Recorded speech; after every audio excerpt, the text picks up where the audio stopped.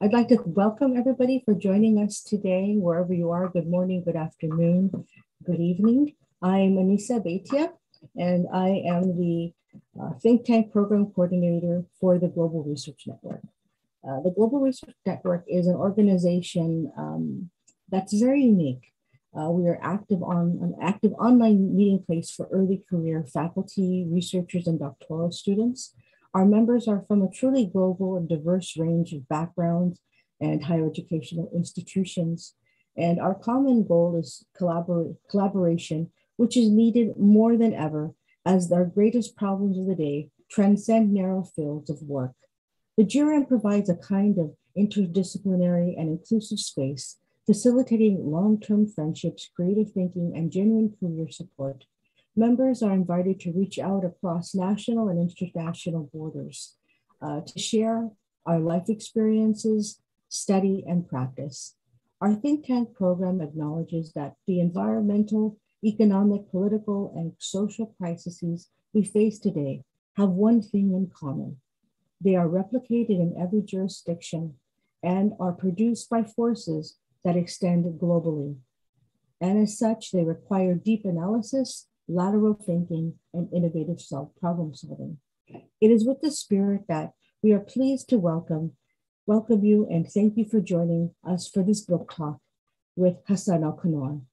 Today, he will present his book, Man at the Airport, to you because the topics and themes he touches on are not only relevant to our think tanks on war, conflict, global migration, human rights, gender, and family, but because he offers a perspective that is often lacking in one of the most contentious topics of our day, migration. He illustrates the disparities in the asylum system and the lack of basic human rights by telling a story within a story, like Russian nesting dolls, that captures displacement, inequity, the dysfunction of asylum and immigration law, the role of border, sovereignty, national security in creating refugees and displacement, racism, and the power of people. He teaches the reader about hope and the importance of allowing refugees to frame their own stories. He tells his story from within a system and offers a unique and important insights. His narrative that he presents is not only thoughtful and raw, because it draws upon his own lived experiences, and he provides a reader with the opportunity to inhabit his world.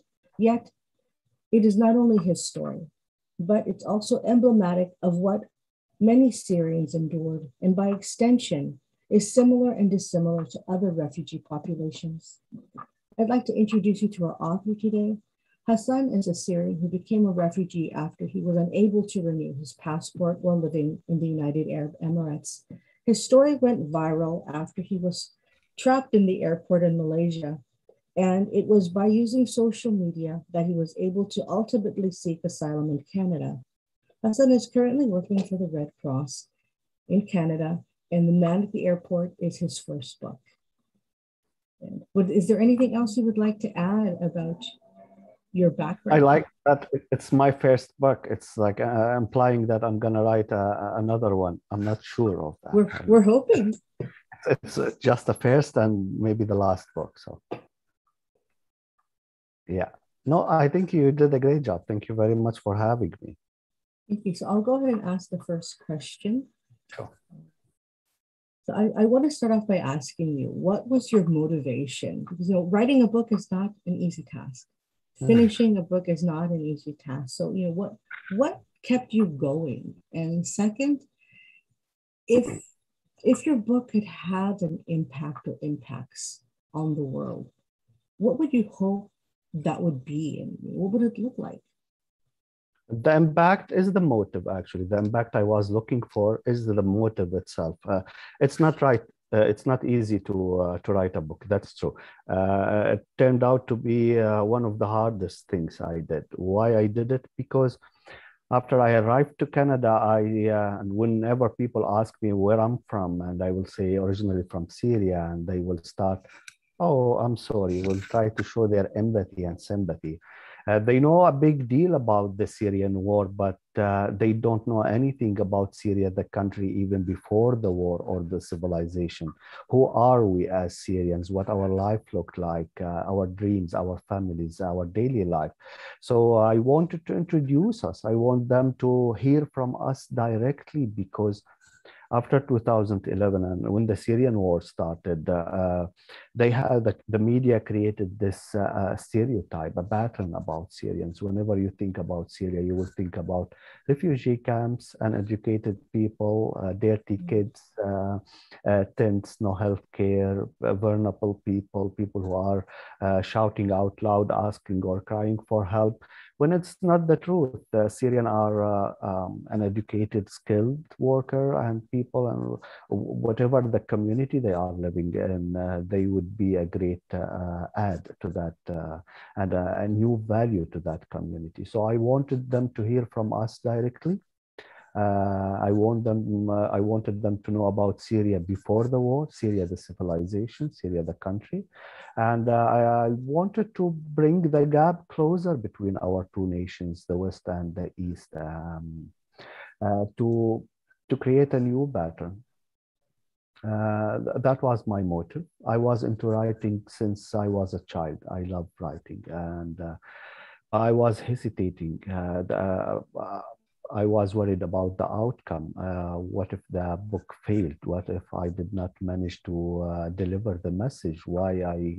Because I have this in my personality, I normally try to explain things, but I end up complicating it because of the idea in my head. So I tend to speak too much because I don't want people to misunderstand me, or because I want to make myself clear.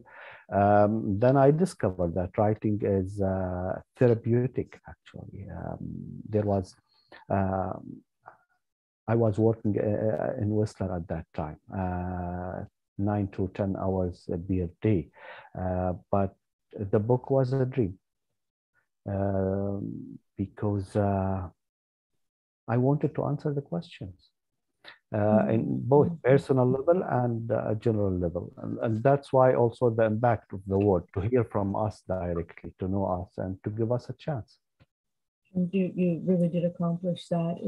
It was no easy feat to include not only that micro level that we were talking about before we opened up the room, of you just providing these little details, especially you're bringing your father and your family, and just those intimate details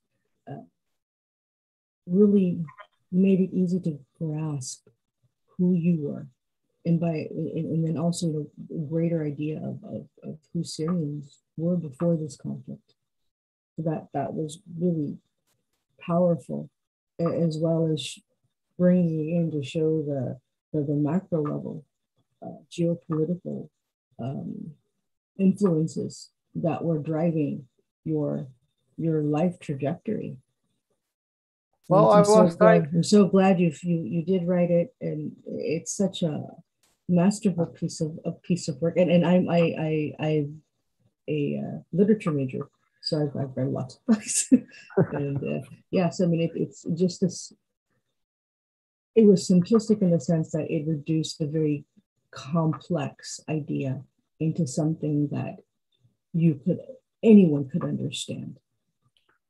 Well, English is not my first language, and I faced some difficulties writing the book because, and I explained that at the introduction of the book, that I don't look like a writer or an author. I don't use the big words the same way they do, but at the same time, I felt that I'm about to leave my legacy behind. The idea of we will all be far gone from this world one day, we will be no longer exist, but there is a piece of us, our words laid down on a shelf in a bookstore. That was intriguing for me. So I wanted to write my story from all perspective. What do I think about love or God, peace, war, the way I think. So because I thought that it would be at one point my legacy and what I left behind. So I tried to cover everything. I could not, but I wanted to humanize us, because we are still humans, but for governments or authorities or even some organization or people, we are a subject and we are a result of war, or we are potential terrorists. So I wanted to humanize us. And look, you guys, you have a families, and we do have families, and you have kids, we do have kids, and we have the same dreams, the same hopes, the same way of life. That's what I was trying to do. We know that as Syrians, I try to make my story more on a humanitarian level, but as a Syrian and because of war, there is no way you could escape speaking about politics or geopolitics, because it is what caused all of that at the first place. So you end up explaining about politics, even if you don't want to, because it's part of the story. So that what happened. And this kind of leads to the second question, where I think what you do really nicely is you're bridging these two, individual and geopolitical. And so my second question to you is, in your book, you continually emphasize the power individuals have in affecting others' lives, especially, to alter someone's life trajectory, positively and negatively, especially your experiences seeking asylum, because it was individuals who shaped where you ended up at, whether you were imprisoned or whether you were able to go to Canada. You write of your own journey that, iron will melt down at a certain temperature, but there is no breaking point for the human soul with a cause to fight for. And I think that just kind of was the driving force of the book, that this idea of you had a goal, a mission. And what do you mean that individually and collectively make a change, and you say, you write that we can beat the system. So could you explain that, elaborate a little bit more?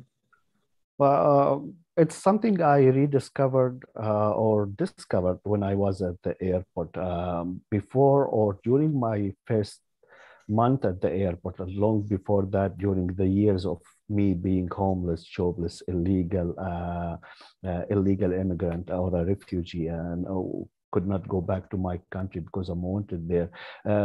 Through all that years, I lost hope in humanity, and I lost my faith and start questioning my belief system. And I was in my lowest and darkest moments, but I was about to give up, and I did not trust the people close to me.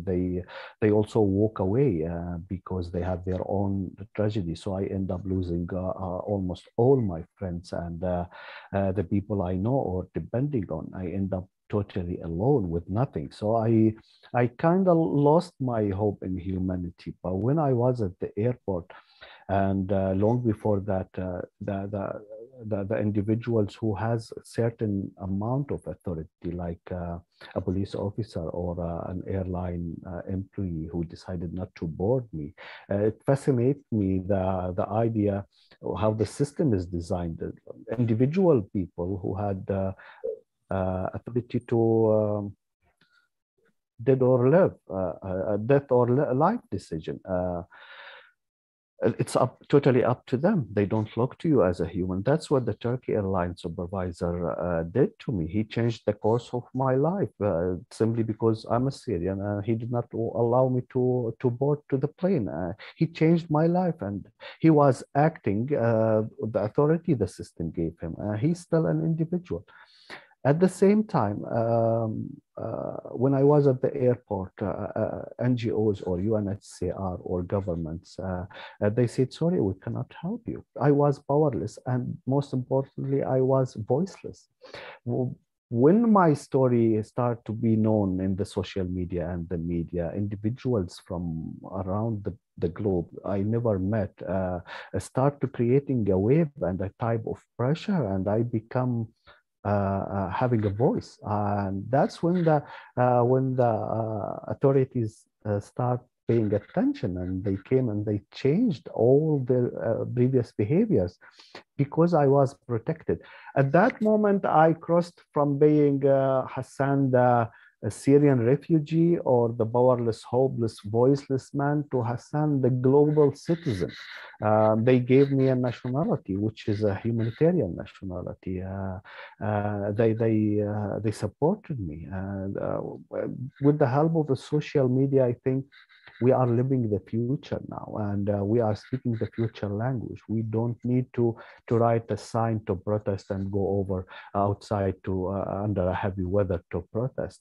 We can create the wave and be the change while we are living and enjoying our life in our living room. So that's how I felt that individuals are really, especially in the Western countries, because they have the democracy, they can vote and change government. They are the real source of authorities, and they can put up pressure.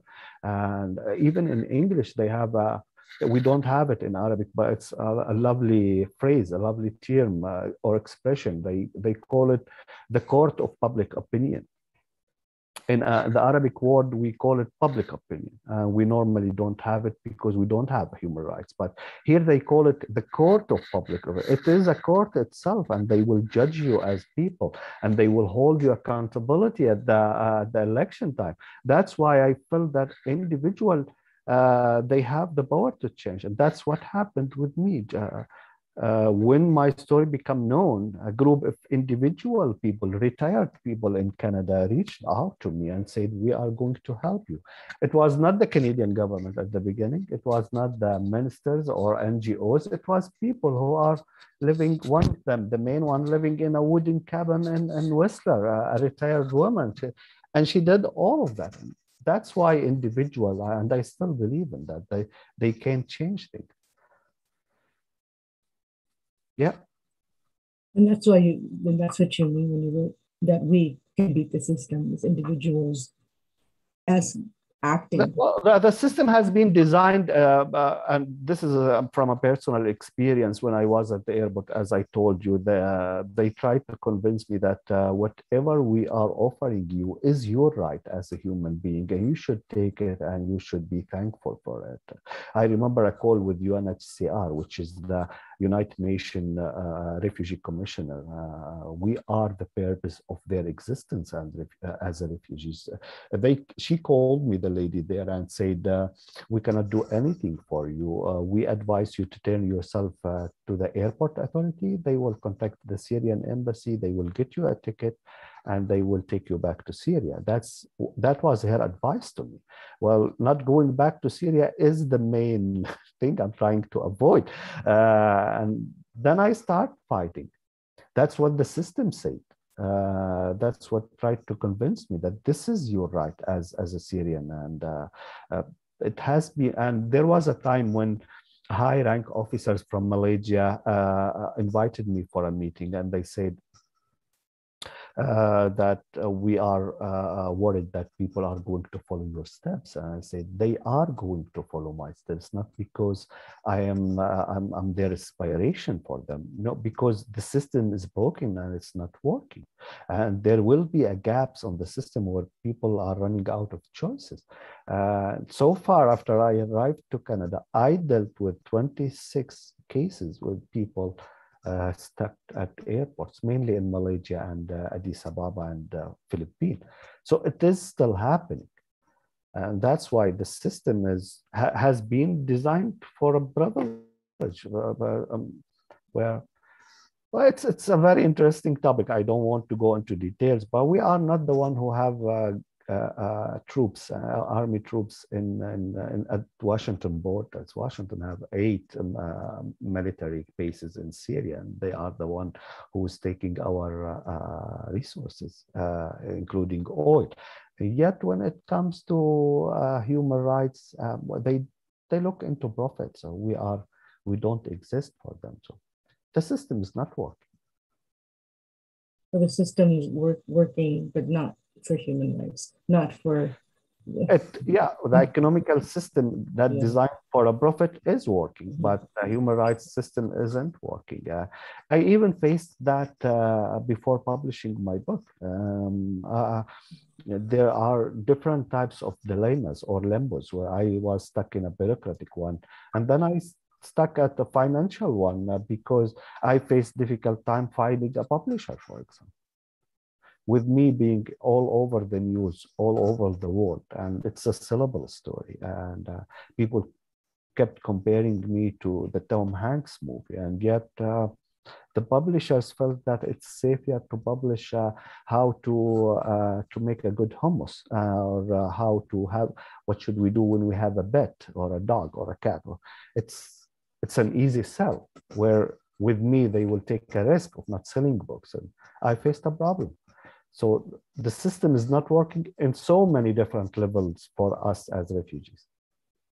And this is going to be why I was so keen to invite you, because this is essentially what our think tank programs focus on, is this kind of global dysfunction of many different aspects and areas, whether it's climate change or war or business or biodiversity.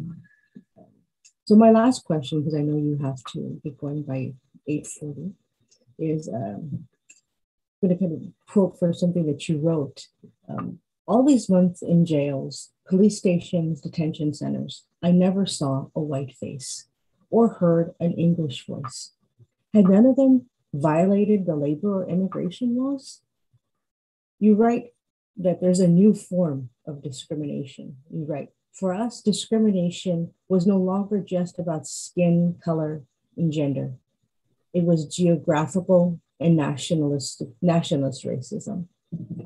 Could you address that? Because I think this is a huge contribution to understanding. It's something I've thought myself, and you wrote this here. Well, you lived in Dubai before, as you told me earlier. You know how the society is divided there, and what does it mean to be someone from UK or Sweden or America, and how the system is treating you differently.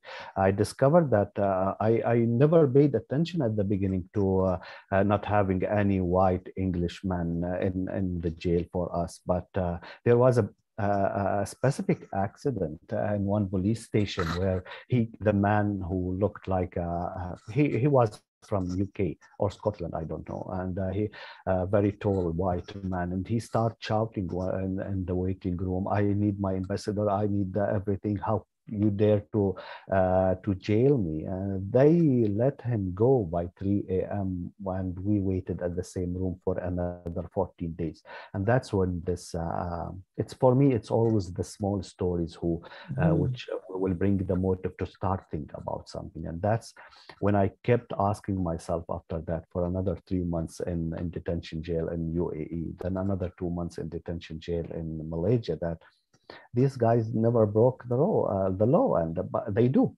And this is not their fault. It's a good thing that their government is backing them up, because they are powerful, and they are people are, or authorities, local authorities are afraid from them. But in Malaysia jail, when I was in the jail, it was a small cell with more than 40 inmates in 5 by 6 meters cell, where we could not have a place to sleep. I slept for the first 20 days while sitting and laying my back to the wall. And there I met people, poor people, who sold everything they have in their home countries, from Asia, mainly from Pakistan, Sri Lanka, India, and even the Rohingya refugees. And and then I start feeling that these people did nothing wrong in their life except pouring at the wrong side of the world. That was their only crime. They are people with hope, with dignity, and with dreams, and yet the system has failed them. And that's when I thought that it's no longer about skin only and color or religious. It's about being born at the wrong side. That's why my first tweet ever was, what does it mean to be Syrian? It was never a personal story for me, because at the airport I discovered that all what happened to me, it's not happening because I'm a criminal or a bad person. It's happening because I'm Hassan, who is holding a Syrian passport. And that's why people are criminalizing me, are treating me in a different way. Um, and it's still happening. But and I think even for the majority of, not the majority, for so many people in the Western countries who are white, they are happy with that because it gives them a certain amount of privilege. They are happy with being a superior and because it serves them and it serves their well. So that's what's going on. And keep living in Dubai. People even say if someone was Moroccan, born in Morocco, but they had a US passport, they received a different pay grade. Yeah. Yeah. I mean, and it's a very telling.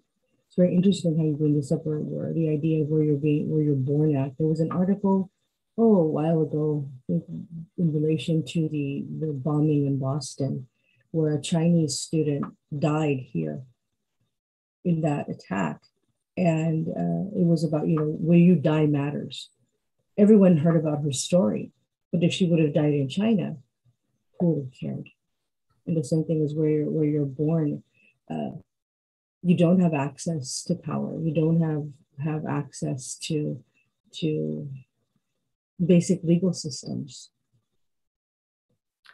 True, but there are so many things, incidents and crises are going in the world at this time, which makes it very hard to cover it all. Even with the new generations, we have the fast life kind of thing.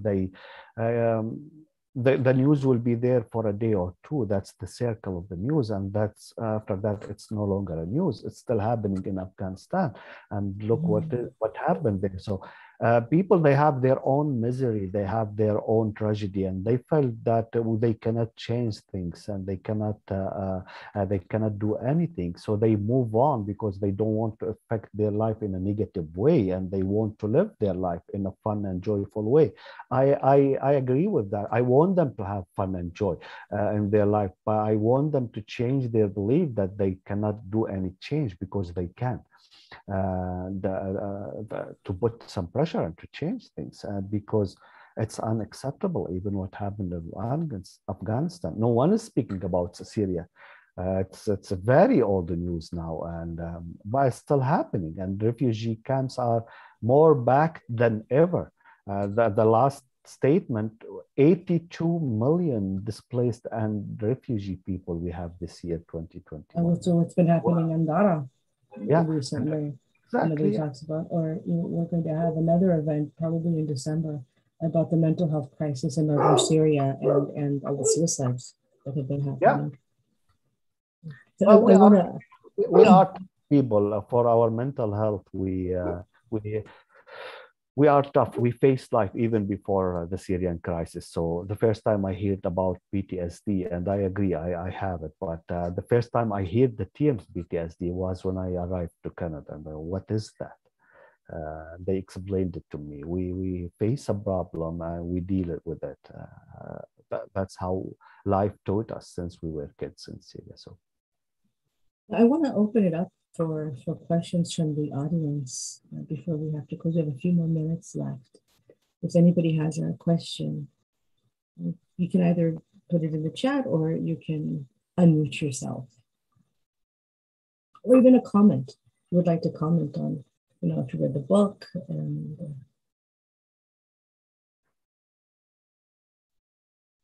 everybody going to be shy. Yeah, well, that's normally the case. Okay, so then I have a question. Oh, sure, go ahead, Mary. Yeah, hi, Hassan. I guess my question is your adjustment to Canada. You've been there for a while now.